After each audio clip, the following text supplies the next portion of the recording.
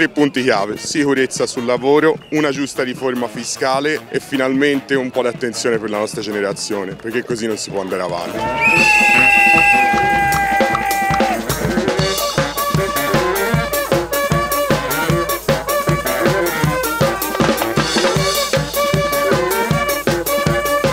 Oggi i lavori per l'85% sono precari, cioè bassi salari e precarietà, ditemi voi che prospettive ci danno ai nostri giovani.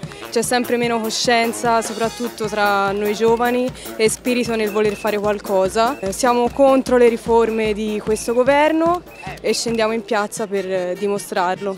Bisogna lottare a piccoli passi, però cercando di dare del nostro meglio, di fare del nostro meglio in tutti i settori. Solo in questa maniera potremo cercare di avere un mondo migliore o una società migliore.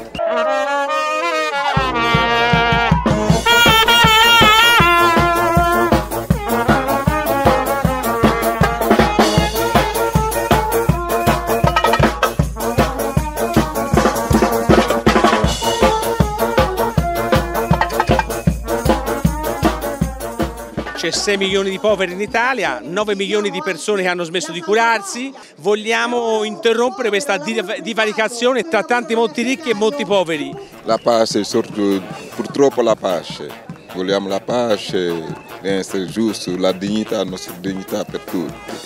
Penso che il sindacato sia rimasta una delle poche dimensioni in cui si pratica la democrazia in concreto, e quindi ho pensato che fosse necessario esserci. Giusto ieri un altro morto sul lavoro proprio nel vostro territorio. Sì, infatti un ragazzo di 23 anni, per l'ennesima volta un lavoratore che non era alle dipendenze dirette del luogo dell'azienda. Questa è la riconferma del fatto che comunque il sistema degli appalti a cascata non funziona.